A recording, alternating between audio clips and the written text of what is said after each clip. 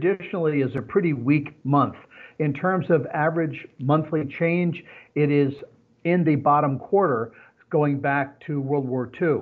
If you look at the frequency in which the market rises in month, it is also in the bottom quarter.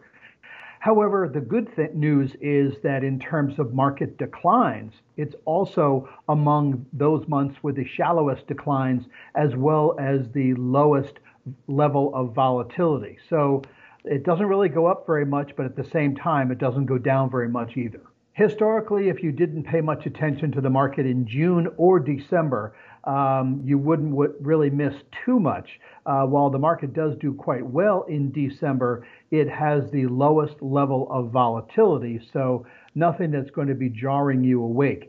So June and December have pretty low volatility, maybe because investors in June are beginning to think about their summer vacations.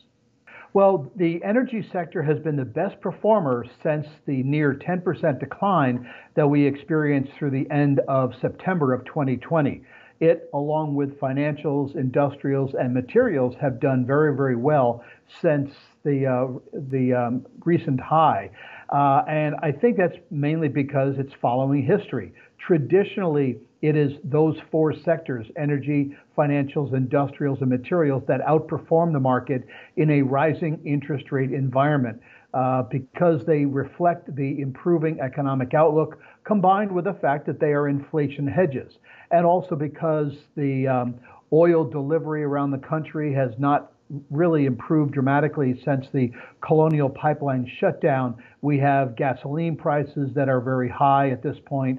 And so it's a combination of disruptions as well as expectations of increased demand for energy with the global economy reopening. Clean energy is something that is the focus for the very long term. But we're not going to stop using fossil fuels in the next 3, 5, or even 10 years. So there is still profit to be made in the fossil fuels. And I think right now the question is, has the group gotten ahead of itself? Our energy analyst is a bit concerned that we could see additional supply come on stream. And as a result, that could end up depressing oil prices. Well, I think the U.S. government would like the other countries around the world to agree to a minimum floor tax of 15%, because primarily the U.S. would like to keep a lot of those tax revenues in the United States to help pay for all the stimulus and infrastructure packages that are likely to come down the pike.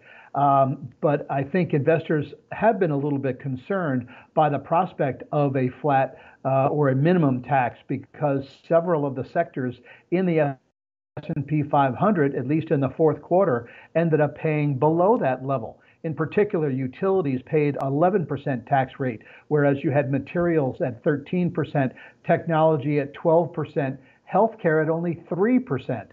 So those sectors would end up having to pay a lot more in taxes if we abided to our own pledge of a 15% minimum tax.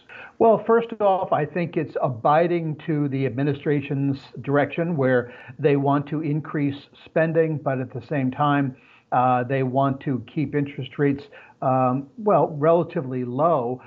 They wouldn't mind interest rates to rise a little bit to go along with inflation.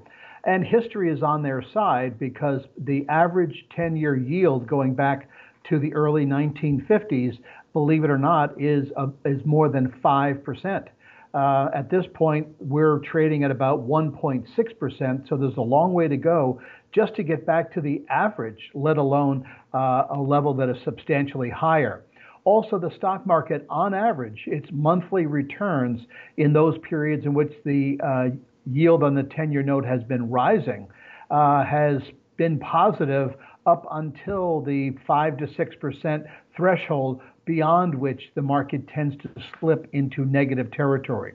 But I think investors can't look at interest rates alone. They have to look at a variety of effects to see whether the market is likely to tumble. But I think that in the next several quarters, we will see interest rates rise, but at a very gradual rate of pace and still be below 2% by the end of 2021.